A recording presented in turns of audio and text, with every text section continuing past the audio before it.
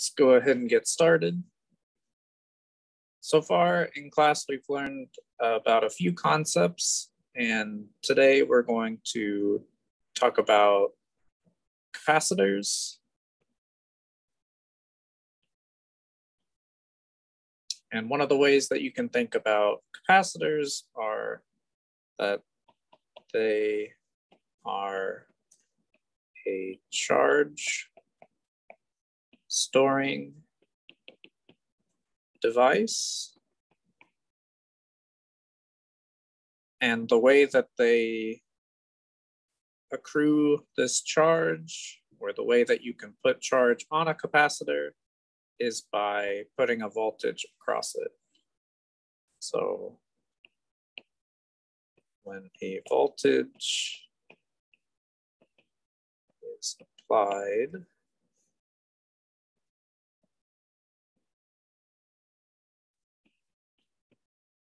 to a capacitor, the capacitor can store charge.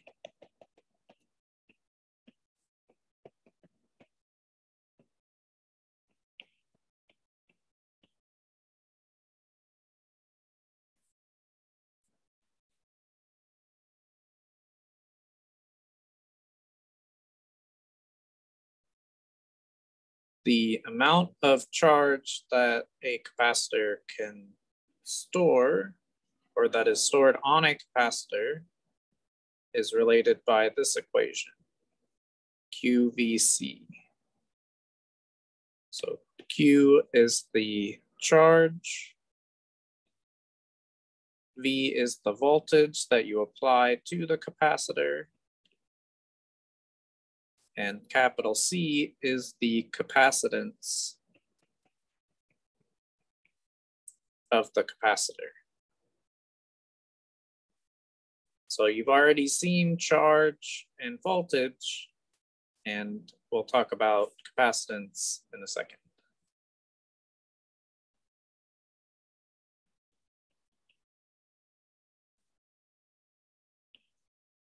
So the capacitance of a capacitor can be determined using this equation.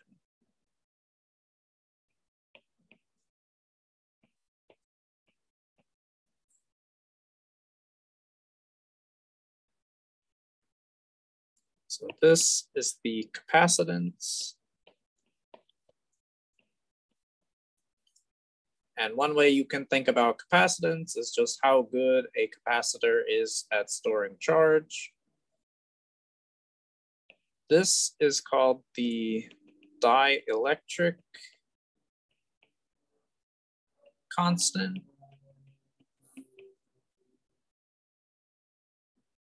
And I'll come back to that in a moment. This epsilon naught is called the permittivity of free space.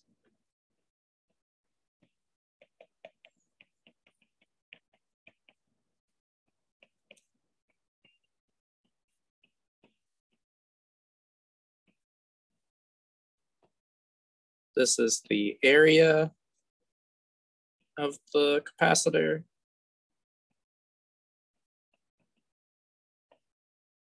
And this is the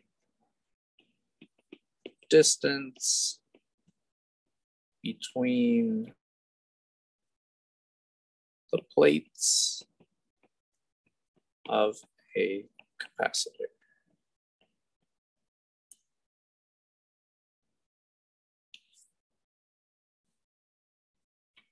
And so for this class, we're just going to focus on what are called parallel plate capacitors.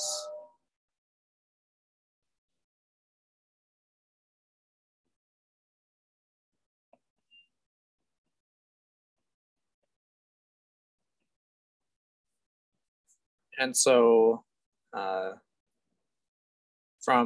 let's do a couple different views. So from the side, you might have something that looks like this.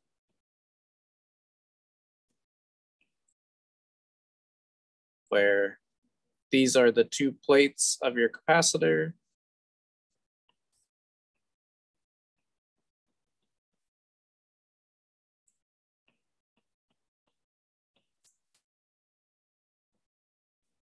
And they're separated by this distance d.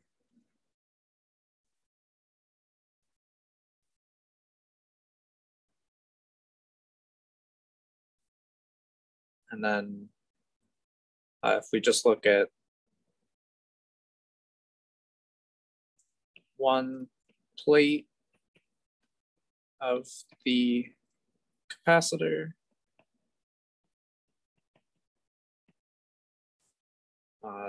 then it could look like a square.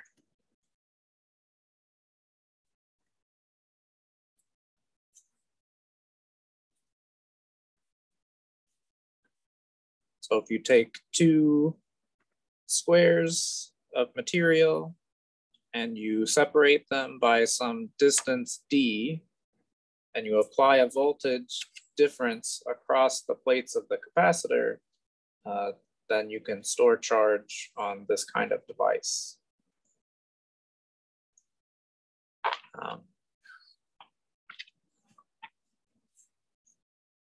So this permittivity of free space, so this is just a constant.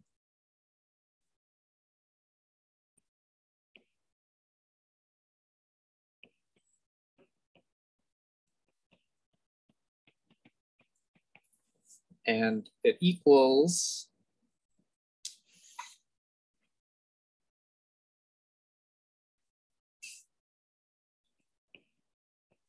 8.85 times 10 to the minus 12 .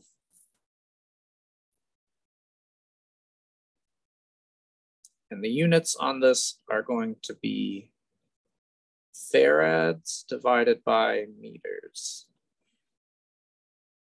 And so the variable for capacitance that we use is capital C, and the unit for capacitance is capital F, and this is a farad.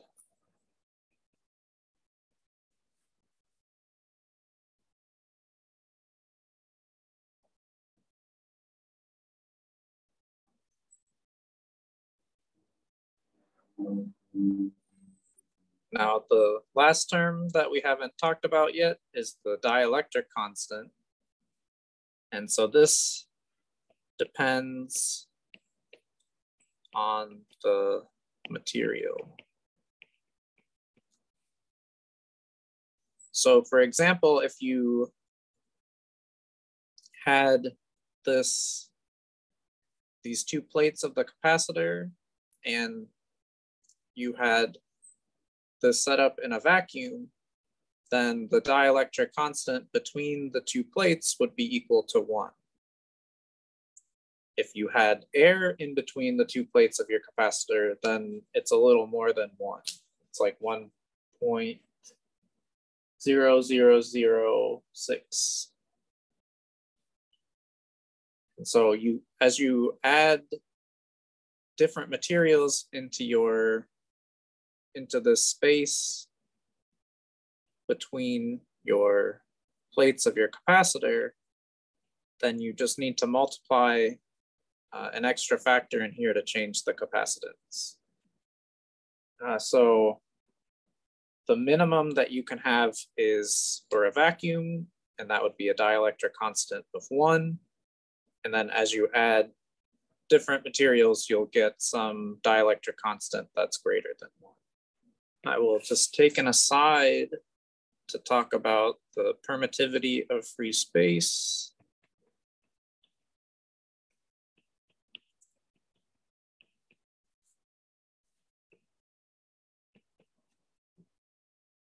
And that's this epsilon naught term. You also might see it like that. Maybe I should write it like that.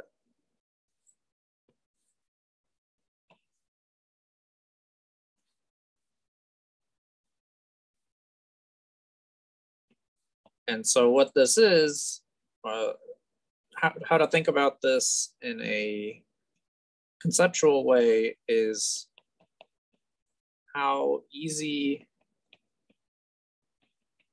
is it for an electric field to exist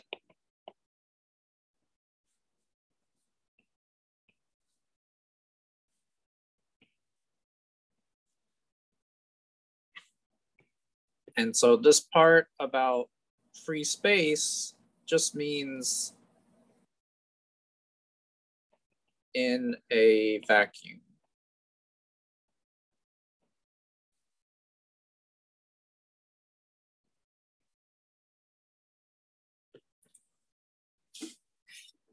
So you saw that if we take the dielectric constant of something, we can multiply it by the permittivity of free space. And in essence, what we're doing then is just finding the permittivity of some material. So if we use, for example, the dielectric constant of paper is 3.7.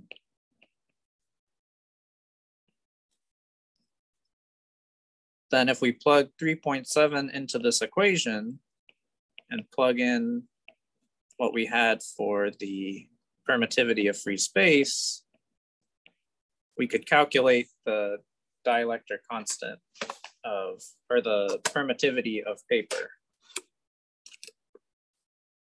And so if we do that, we get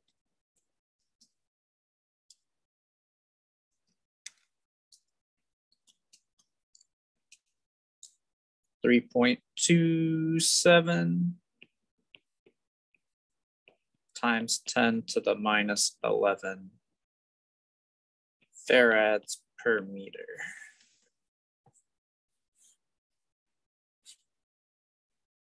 And so in a problem, you might be given the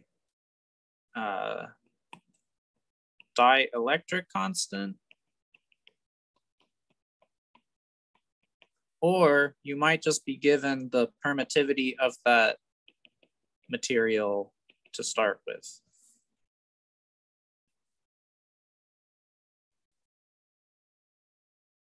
And so if you're given the permittivity of paper and they say it's 3.27 times 10 to the minus 11, then what that means is, or what that value is trying to convey to you is how easy is it for an electric field to exist in paper.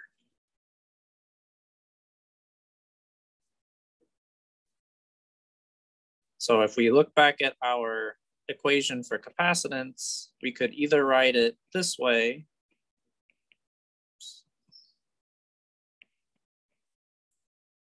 or we could write it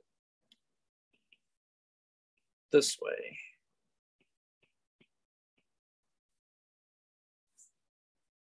And so you would use, to figure out which one of these equations to use, you would have to read the problem and see if it's giving you a dielectric constant, in which case you would use this equation, or if it gives you the permittivity of the material, then you would use this equation.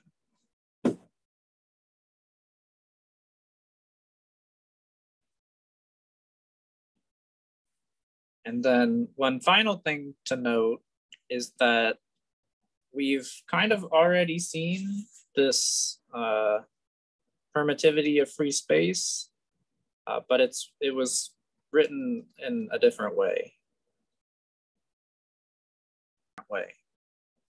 So we've seen this constant K, which was for Coulomb's law, Coulomb constant. And that was 8.99 times 10 to the minus, or 10 to the 9.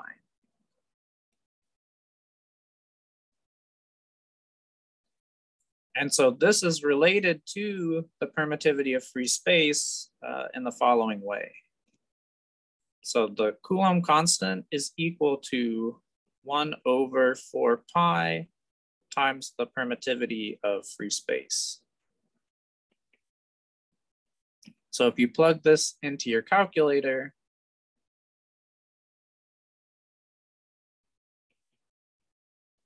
you should recover the 8.99 times 10 to the 9 number.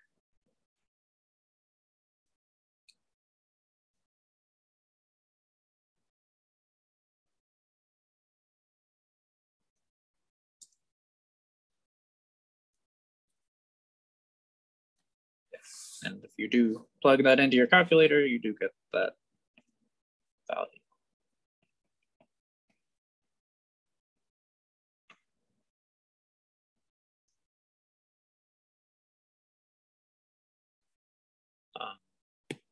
So you can kind of use these interchangeably, and maybe I'll do that on the next slide.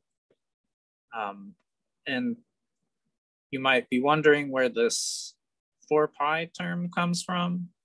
And this is kind of a consequence of calculus. So you don't really need to know where it comes from for this class, but if you need to use this formula, then you have to remember to include the 4 pi.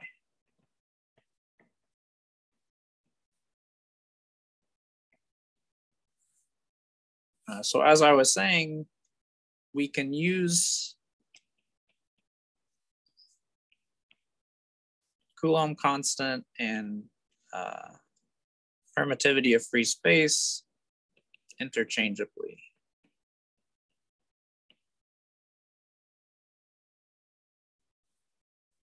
So you might see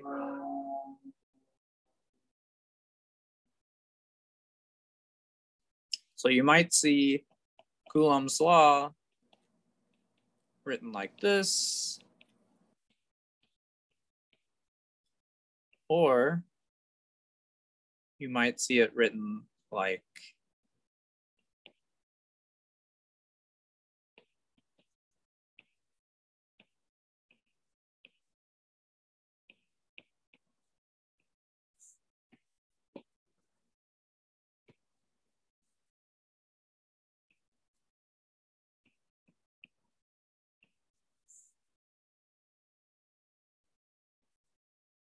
and conversely, we had capacitance is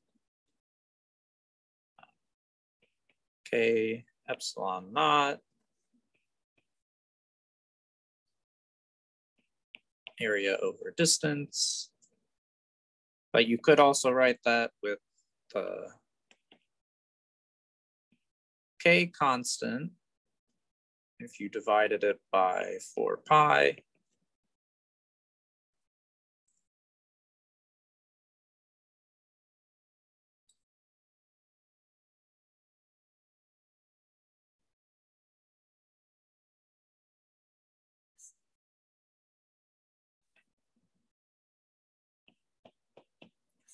But then you can kind of see where that might be a bit of an issue because you've got this dielectric constant, which we kind of write as like a cursive K.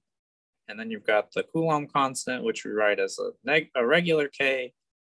And so that might be a bit confusing. So that would be one reason to avoid writing it like this. But as long as you're clear with what your variables are, then you could write it like this and it would be a valid equation. So the takeaway from this is mainly for the Coulomb law, you might see it written in either of these two ways, and they're both correct.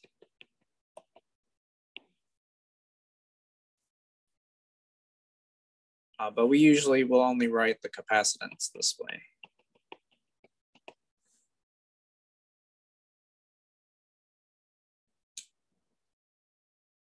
So any questions about that?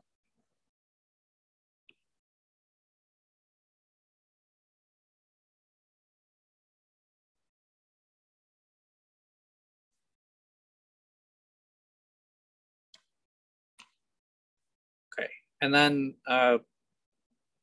kind of a conceptual takeaway from this equation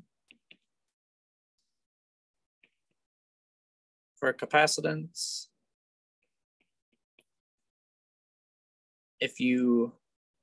So you can increase capacitance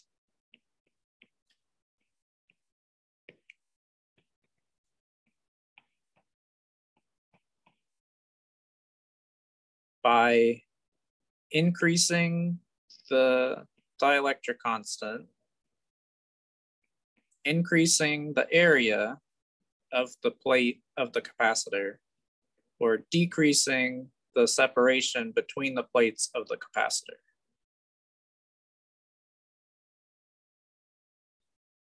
You can decrease the capacitance by decreasing the dielectric constant, by decreasing the area of the plates, or by increasing the separation distance of the plates. So this kind of conceptual thing is something that you might see on a multiple choice question on an exam or something like that. So one other conceptual thing about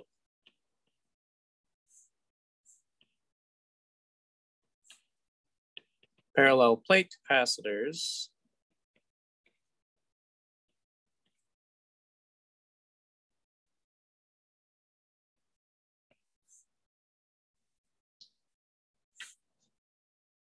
is that when I apply a potential difference across these two plates, what will happen is I will get an excess of positive charges on one side and an excess of negative charges on the other side.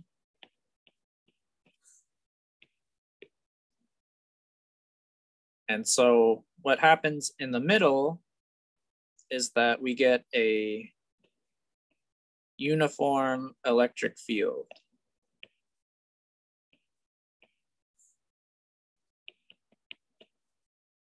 So in between the plates of a parallel capacitor,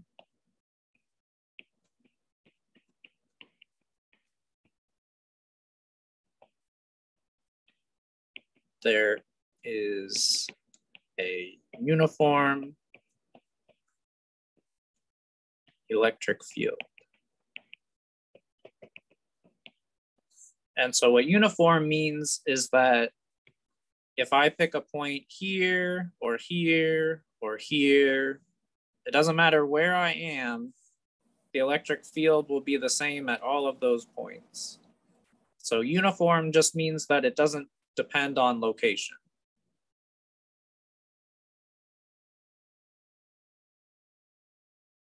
Now,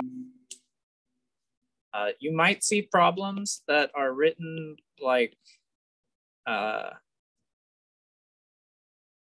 you assume the area is much larger than the separation distance, or assume an infinitely large capacitor. And so all that means is that just assume that the electric field is constant. Because in real life, your capacitor is not infinitely large. And so at the edges of your capacitor, you might get some fields that kind of, they're no longer uniform. But this is, maybe I'll do it in a different color.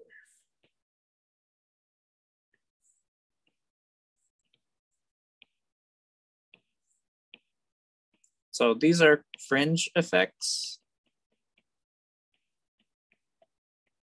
And we're not going to be worrying about those in this class.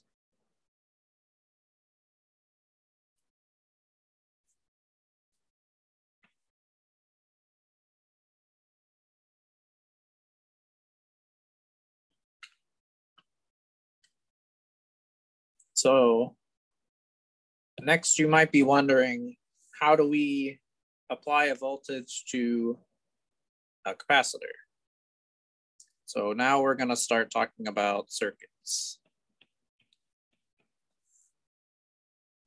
And so what I'm about to draw is called a circuit diagram.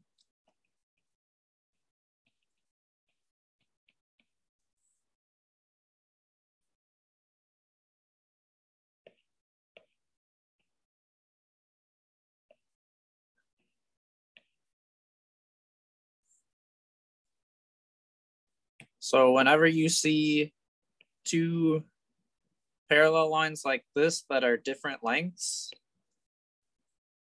this is your voltage source.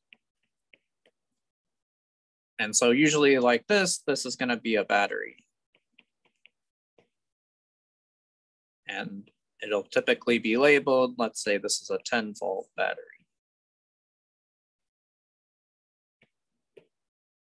Then when you see two parallel lines that are the same length, this is the symbol for a capacitor.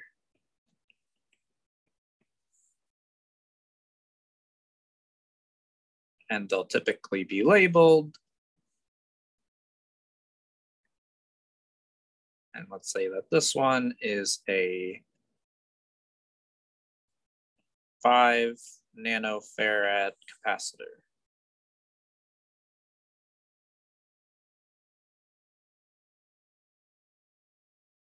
Then everything else that's just a solid line, you can just think of that as like a wire.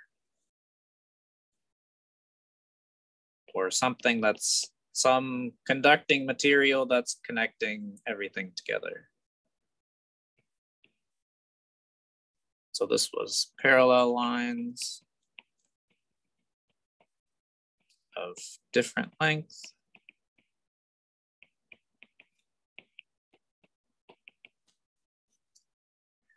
Capacitor was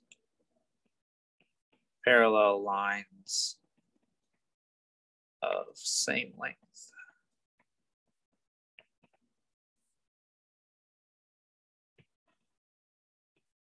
And so if this is the circuit diagram that you're given, then we can calculate the charge stored on this capacitor using the QVC equation.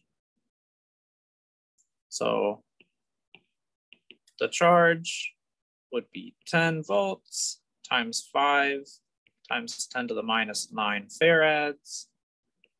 So this would be 50 times 10 to the minus 9 coulombs, or 50 nanocoulombs.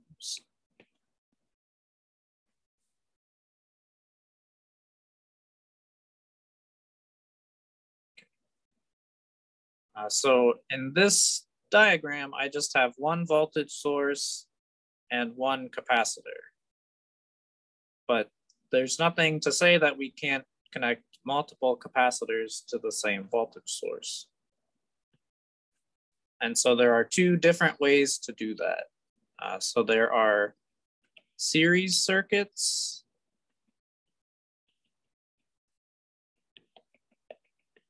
and there are parallel circuits.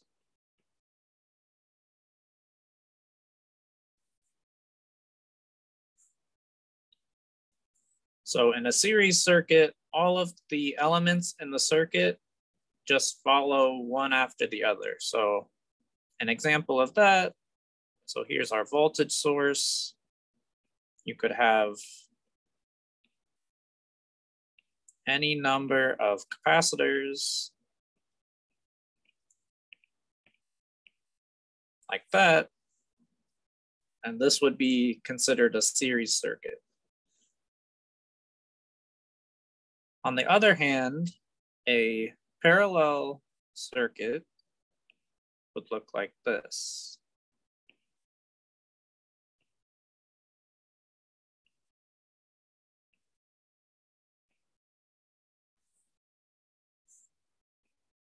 And so the big difference between these two pictures is that if I were to travel along the wires of the series circuit, I can't go any other, I can't take any other path. There's only one way around this circuit. But in this one, in the parallel circuit, I could go around this way and end up at the same place that I started. Or I could go around this way, and I haven't touched each element of the circuit. If I go around the blue path, then I don't touch, let's maybe give these some numbers. So the blue path, I only go through the 8 nanofarad capacitor, but along the red path, I only go through the 10 nanofarad capacitor. It's important to be able to tell these apart because the way that we handle the capacitors is going to depend on whether they're connected in series or in parallel. So in series, to get the total equivalent capacitance of all of these capacitors, let's say C1, C2,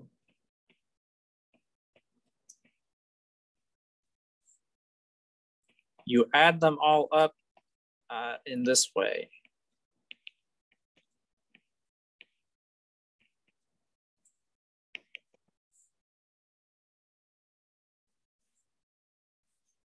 However, for a parallel circuit, we'll call this C1 and C2, the equivalent capacitance is just C1 plus C2.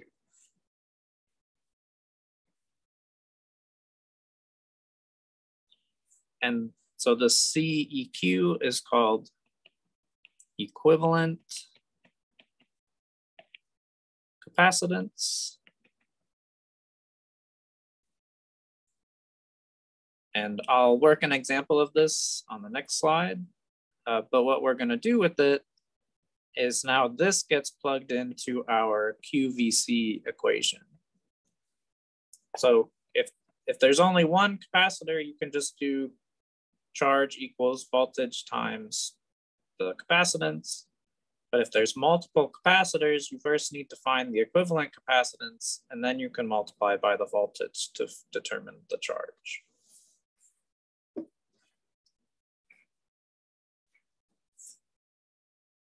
So let's do a couple of simple examples.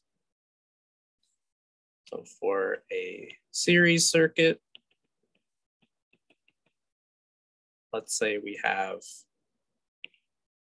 a 10-volt battery, and we've got a 10 nanofarad capacitor and another 10 nanofarad capacitor. So if we want to know the total charge stored, what we first need to do is find the equivalent capacitance.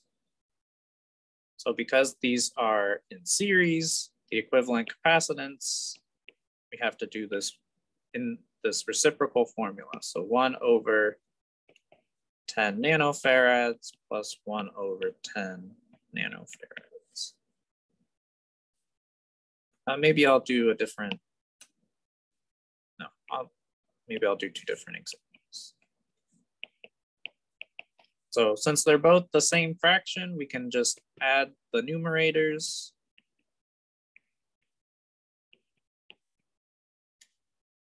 And then to solve for the equivalent capacitance, we just flip the fractions over. So now we have 10 nanofarads over 2. So that would be an equivalent capacitance of 5 nanofarads. So now to figure out the total charge, we take our voltage, multiply it by the equivalent capacitance, and we would get 10 times 5 times 10 to the minus 9, so 50 nanocoulombs.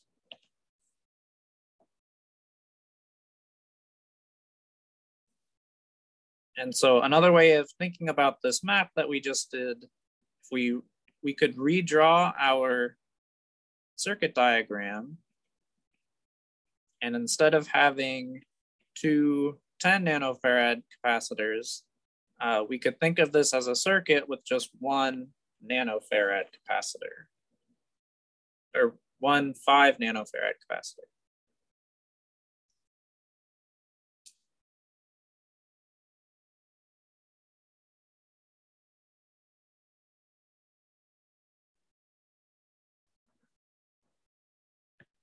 Then let's do an example of capacitors in parallel.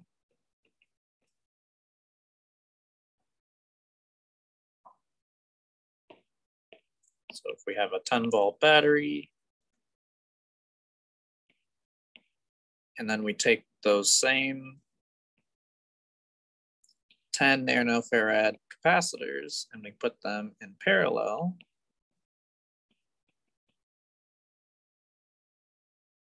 now our equivalent capacitance is just adding them together.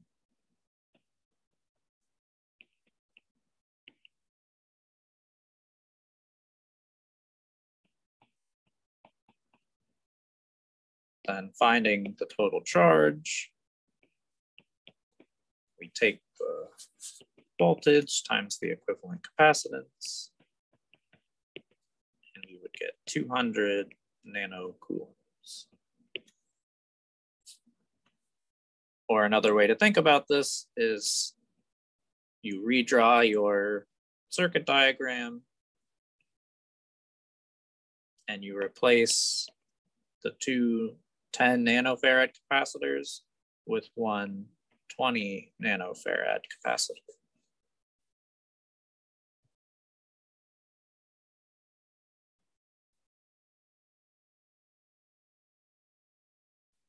Not always either one or the other.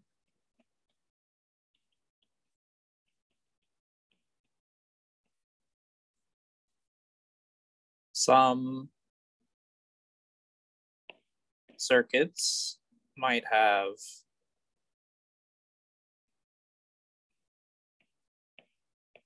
a combination of parallel and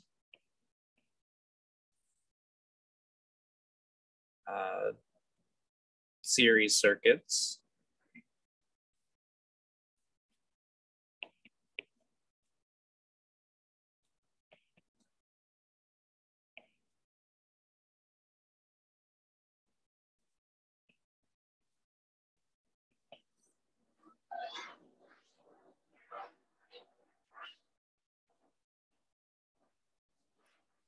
And so the strategy for this is to combine your series elements first, and then worry about your parallel.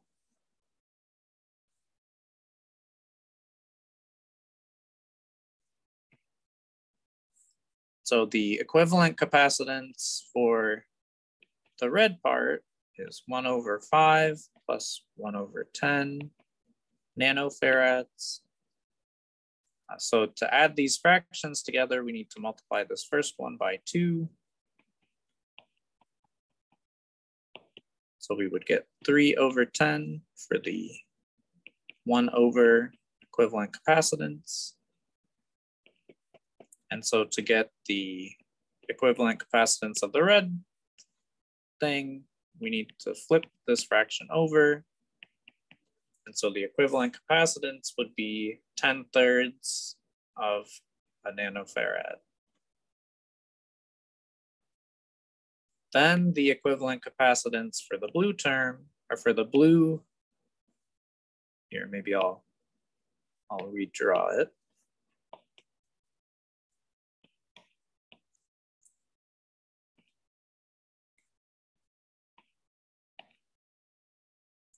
So now we have this picture.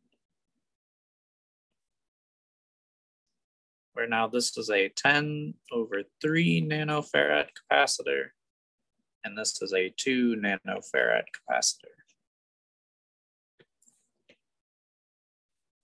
And so the equivalent capacitance of this, we just add the two together, and we can change this into a fraction. So 10/3 plus 6/3 would give you 16/3 nanofarads.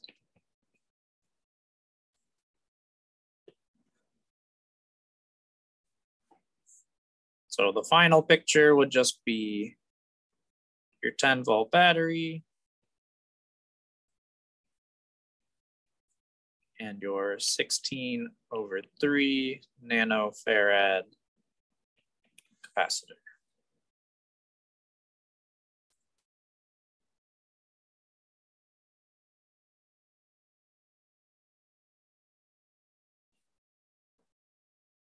And there's one more equation that we need.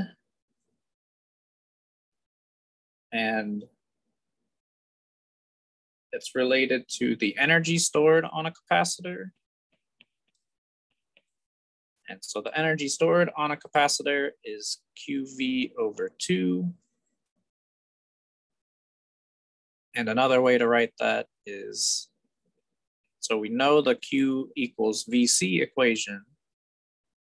So you can write different permutations of this by substituting in this QVC equation. So this could be equal to CV²/2 or Q²/2C.